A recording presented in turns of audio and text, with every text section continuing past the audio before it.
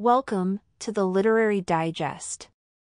Please subscribe to the channel or give a like and comment on this video if you find it helpful to help us reach more people. Bill Gates has spent a lot of time listening to people talk about climate change, and he's spent millions of dollars investing in solutions that, at one point or another, have sounded promising. Some of that money has vanished along with the collapse of various projects and startups. Other initiatives are still experimenting, with encouraging results. Suffice it to say, he's learned a thing or two about what's at stake and about the kind of work that still needs to be done if we're going to save our planet. Convinced by the testimonials of experts and his own extensive research, Gates has a bottom line: we need to get to zero emissions by 2050. He knows this is a big ask.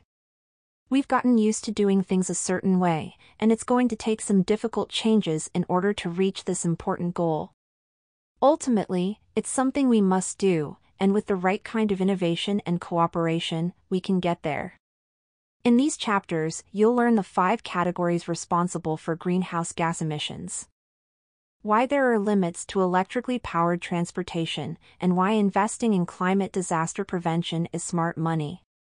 Chapter 1: To bring our planet back from the brink of disaster, we need to get our greenhouse gas emissions to zero.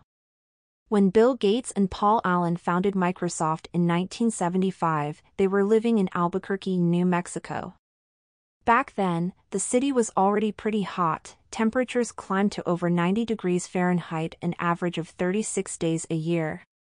But by 2050, that number of days is expected to double. And by the end of the century, it will triple. The health and economic consequences will be profound. The reason for this rapid increase in temperature is that we're currently pumping around 51 billion tons of greenhouse gases into the atmosphere every year.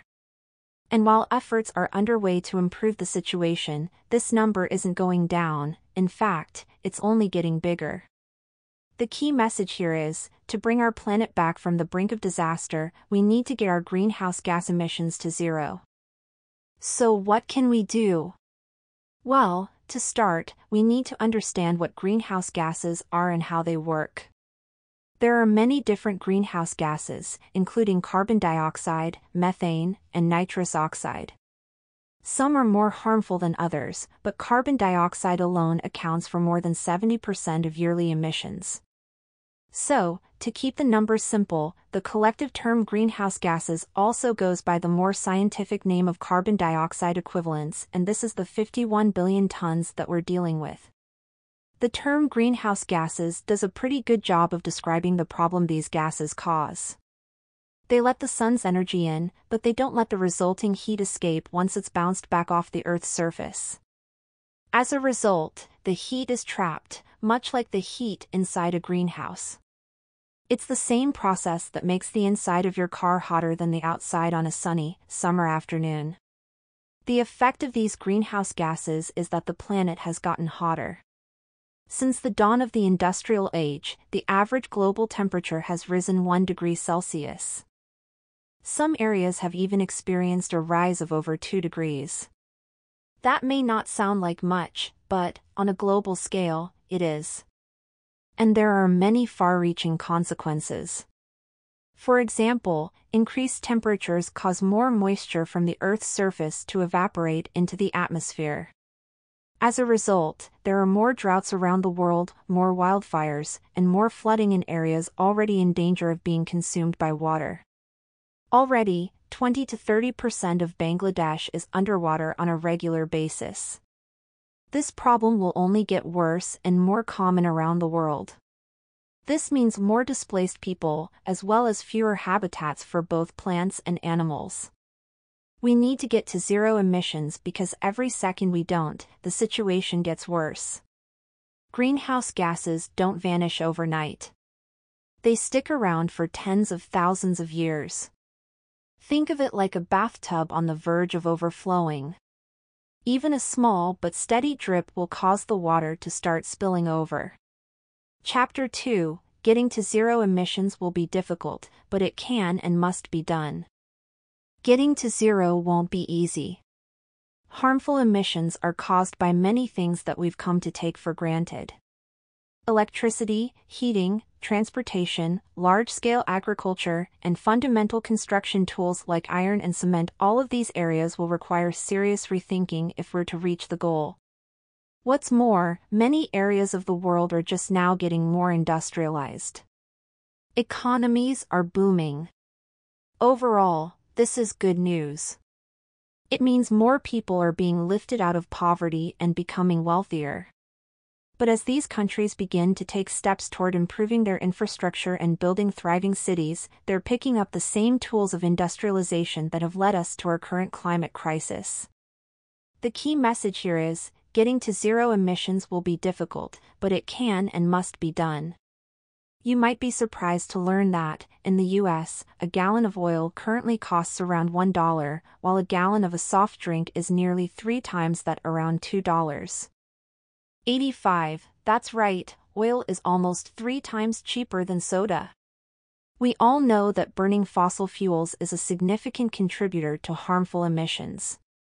But can we blame anyone for relying on efficient fuels like gasoline and coal given how cheap and abundant they are?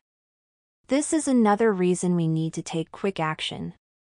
Global energy demand will only increase in the years to come, and we need to start developing viable options that won't further hasten a climate disaster.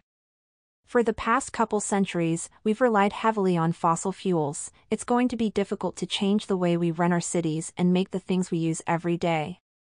We're talking about fundamental things, like the way our energy grids operate, the way our clothes and foods are made, and how we heat our homes and offices. This is why the only realistic approach for reaching zero is to aim for net zero emissions. It's highly unlikely that we'll stop burning fossil fuels altogether, but it is possible for us to remove the remaining greenhouse gases we do emit. Currently, the biggest contributors to the climate crisis can be broken down into 5 categories. Making things, such as steel and plastic, accounts for 31% of our 51 billion tons of emissions. Plugging in, or electricity, accounts for 27%. Growing things, like plants and animals for food, accounts for 19%. Getting around, be it cars, planes, or cargo ships, accounts for 16%. And finally, keeping warm and cool, with regard to both ourselves and our things, accounts for 7%. In the next chapter we'll tackle the category that we've already made some progress with, plugging in. Chapter 3, Getting electricity to zero will take some major innovations. Electricity is a good place to start because it affects all the other categories. Right now, 2/3 of the world's electricity is supplied by burning fossil fuels. Getting this ratio down to zero will naturally have a major impact on how we make things, grow things, get around, and so on. Things like factories, agriculture, and cars will all require clean electricity to function. The key message here is, getting electricity to zero will take some major innovations. Electricity itself is a relatively recent innovation. It wasn't until after the Second World War that the US met a skyrocketing demand by burning fossil fuels. Power plants burned coal, oil, or natural gas, used that heat to boil water, and then used the resulting steam to move turbines that generated electricity. This continues to be the way things are done. Other options like hydroelectric power and nuclear power never proved to be as efficient as fossil fuels. Hydroelectric power requires constructing massive dams and cutting off major waterways. And a few disasters, including those at Chernobyl, Fukushima, and 3 Mile Island, have given nuclear power plants a bad reputation. But while these events still resonate strongly in the public consciousness, the fact remains that relatively few people have died as a result of nuclear energy, especially when compared to the human casualties related to fossil fuels. Innovative advances are making nuclear energy ever safer. So there is hope that, despite the few high-profile disasters in our past, we can continue to use nuclear power plants as a clean energy option. As for wind and solar energy, these only account for around 7% of the world's electricity. But this number is expected to rise. Thanks to financial incentives and government funding, progress has been made in these fields, which has brought their price tags down sharply. But there are still some hurdles to clear. One problem is that wind and solar energies aren't constant. Obviously, these energy sources fluctuate depending on how much sun and wind are available at any given time. So we're left with the issue of what to do with excess energy at some points and a lack of energy at others. We could store surplus energy in batteries, but batteries come with their own set of problems. They're big, expensive, heavy, and hard to transport. Currently, there are no affordable battery options large enough to store energy for an entire city. And battery technology is not expected to make any significant improvements in the near future. Instead, our innovation efforts should be focused on infrastructure. As things stand, power grids are old, outdated, and reliant on fossil fuels. They need to be updated to allow for alternative sources like solar and wind power to travel over large stretches of land. And if we could supplement that energy with nuclear power, we'd be on our way to getting to zero. Chapter 4: Producing steel, concrete, and plastic creates greenhouse gas emissions, but there may be a silver lining. Let's move on to how we make things, which accounts for about a third of the world's 51 billion tons of greenhouse gas emissions. Things like steel and concrete are being produced in abundance around the world, resulting in great amounts of harmful emissions. And this will only increase as more countries become more prosperous. Between 2000 and 2016, for instance, China used more concrete than the US did during the entire 20th century. The key message here is, producing steel, concrete, and plastic creates greenhouse gas emissions, but there may be a silver lining. Steel, concrete, and plastic are all around us. It's hard to imagine life without them. Every time we build new cities or expand current ones, it requires massive amounts of these materials. Unfortunately, producing them requires a lot of carbon and heat, generated from, you guessed it, burning fossil fuels. Steel, an alloy of iron and carbon, naturally releases some of that carbon while being made. Also, it needs to be heated to incredibly high temperatures that are difficult to create with electricity alone. Right now, heating fossil fuels provides a cheap and easy way to make steel, but it also means that 1 ton of steel generates 1.8 tons of carbon dioxide. Concrete production also uses fossil fuels to cheaply and efficiently generate heat and carbon. In particular, cement, a key component of concrete, requires the burning of limestone, which is made up of calcium plus carbon and oxygen. This all adds up to a grim 1-to-1 ratio. 1 ton of cement roughly equals 1 ton of carbon dioxide emissions. Plastics, which may have the worst reputation, may actually come with a silver lining in the future. All plastics contain carbon. In fact, they're a great place to store carbon. Half of the carbon created when making plastic goes into the plastic itself. And plastic is notoriously bad at decomposing, which means that the carbon won't be going anywhere for a long time. The problem is, we currently get the carbon for plastic by using fossil fuels, which is why making plastic is cheap. But that doesn't have to be the case. When it comes to alternative, affordable ways of creating carbon, there are already some interesting possibilities. One is carbon capture technology. Theoretically, we could capture and use the carbon emissions from a power plant. This technology already exists, but it isn't nearly as cheap and effective as fossil fuels. However, with the right amount of effort and funding, it could be a real alternative source of carbon. With regard to plastic, using captured carbon could turn it into a net negative emission product. We'd be taking away and storing more carbon inside plastic than we'd be releasing. Wouldn't that be something? Chapter 5: We can reduce food industry emissions by living more consciously. You may be surprised to learn that our food practices account for more harmful emissions than our transportation practices. But at 19% of the annual 51 billion tons of greenhouse gases, how we grow things comes in third. This shows that harmful emission can come in unexpected ways. For example, you may know that cattle produce a lot of methane, one of the most harmful greenhouse gases in terms of contributing to warming temperatures. But did you know that throwing away food is also a significant contributor? When food rots, it also produces methane. And we throw away lots of food every year, the equivalent of 3.3 billion tons of carbon dioxide, to be exact. The key message here is, we can reduce food industry emissions by living more consciously. Another hidden cause of food-related emissions is fertilizer. The introduction of synthetic fertilizers in the 1960s and 70s was a game changer. Suddenly, people could grow grains and vegetables in places where it was previously impossible. World hunger took a dive. But this advance came at a cost. First, making the fertilizer requires ammonia, which is usually produced through the burning of natural gas. Second, the fertilizer contains so much nitrogen that it can't all be absorbed by the plants. So it runs off, causes pollution, and escapes into the air. That's not good. Nitrogen is 265 times worse than carbon dioxide when it comes to its global warming effects. As a result, fertilizers account for around 1.3 billion tons of greenhouse gas emissions.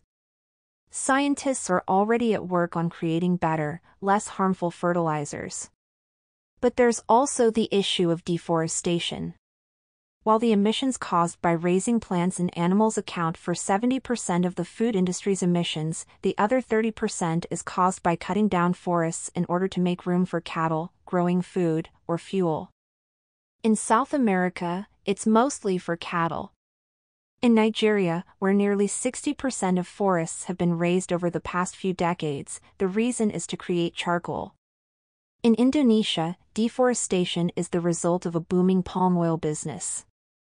When the issue differs from place to place, solutions can be hard to find, which is why we need a coordinated, global approach if we've any hope at getting to zero. Governments need to offer incentives for farmers to adopt new practices. But we, as consumers, can do our part by eating less meat, wasting less food, and supporting businesses that employ clean practices. Chapter 6: Sustainable transportation options include clean fuels that come with big prices.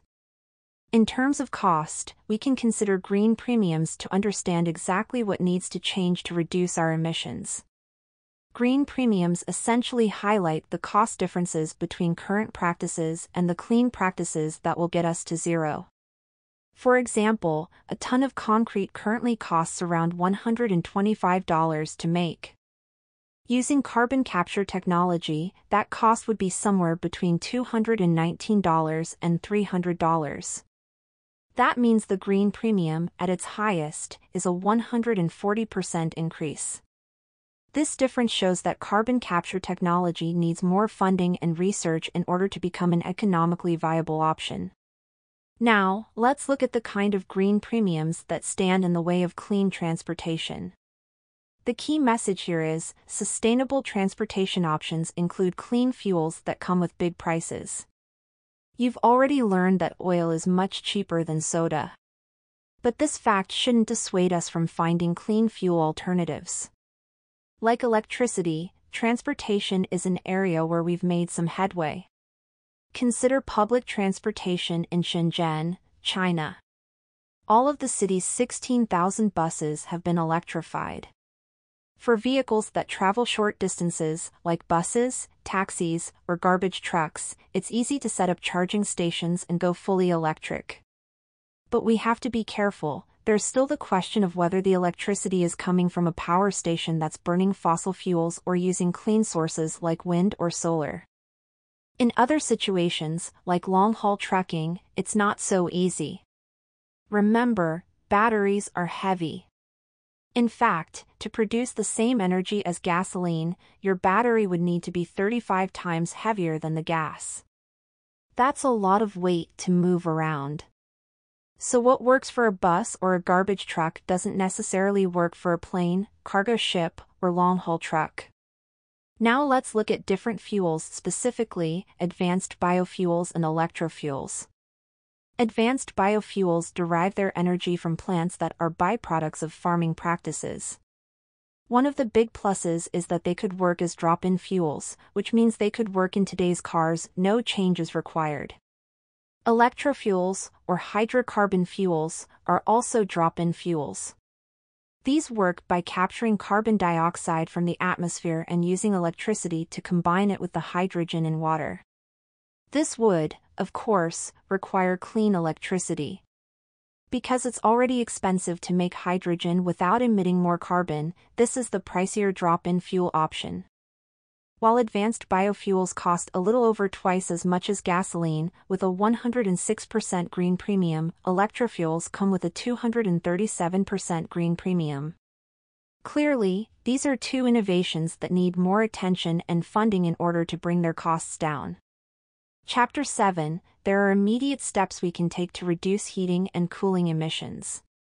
As people around the world become wealthier, they'll travel more, buy more food, and live in homes equipped with heating and air conditioning. Right now, worldwide, there are 1.6 billion air conditioning units in use. Most of these are in rich countries, not in the hottest places in the world.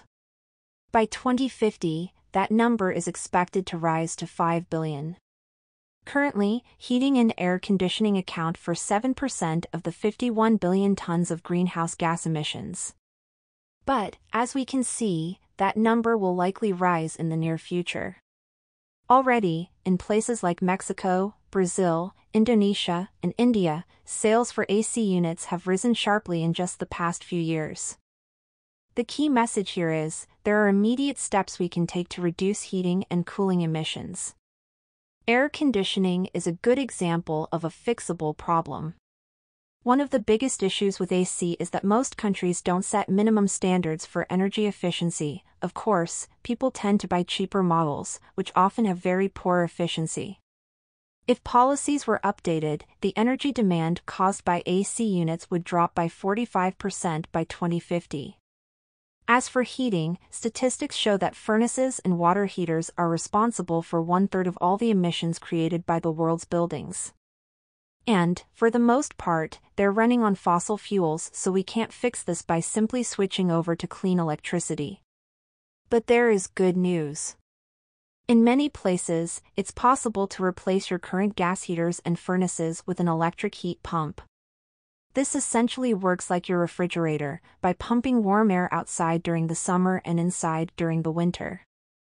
The bonus is that, in the long run, you can save quite a bit of money by installing an electric heat pump.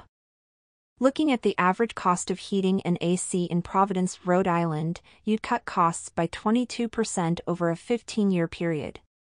In Houston, Texas, you'd save 27%. Chapter 8. Getting to zero will require changes in government policy and international cooperation. As you've gathered, there are a lot of steps standing in our way to zero emissions. But there's also a lot of work to do to adapt and prepare ourselves for the climate change that's already underway. We need to create better early warning systems for impending floods, storm surges, and rising water levels.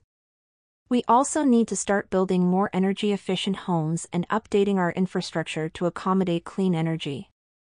If you think all this will cost a lot, you're right. But it will also pay off in big ways. Estimates suggest that investing $1.8 trillion into climate disaster prevention will yield $7 trillion in benefits over a period of just 10 years. That's smart money. But, as you may already suspect, it's going to take some government support on an international level.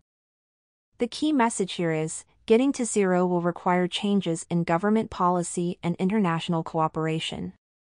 In places like Germany and Denmark, there have been big advances in wind and solar energy in just the last few years.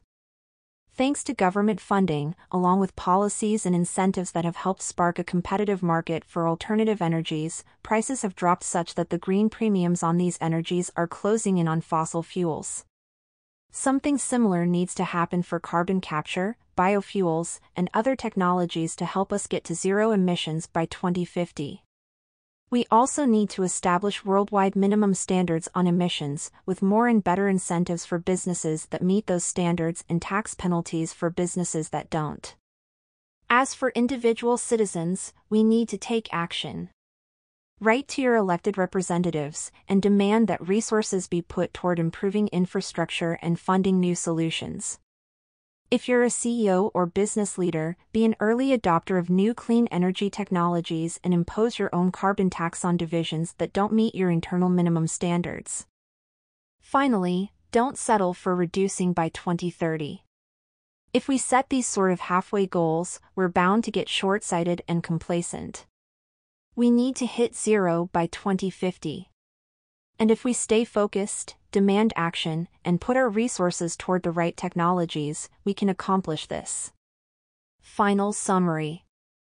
The key message in these chapters: we need to get to zero greenhouse gas emissions by 2050.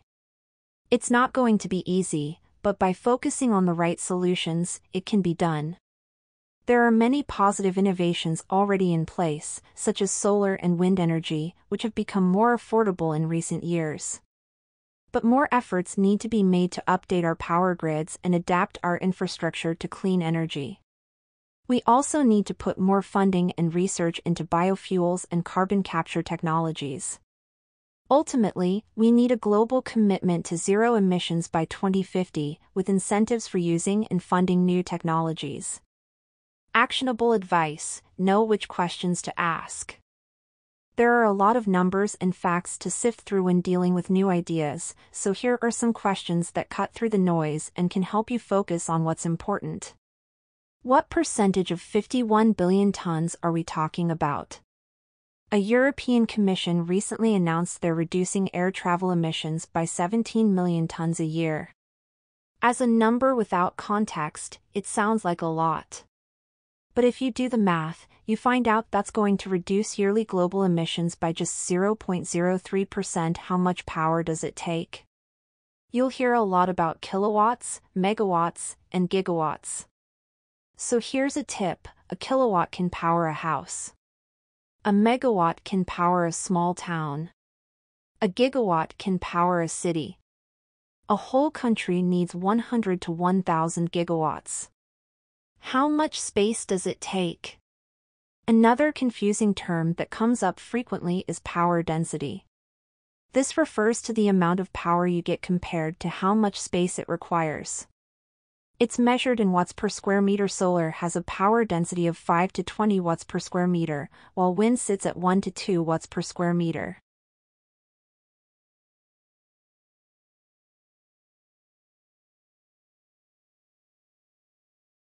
Thanks for listening. If you enjoyed this, please like and subscribe to the Literary Digest for more videos like this one. And don't forget to leave a comment below and let us know what you found most helpful. Until next time, keep striving for success.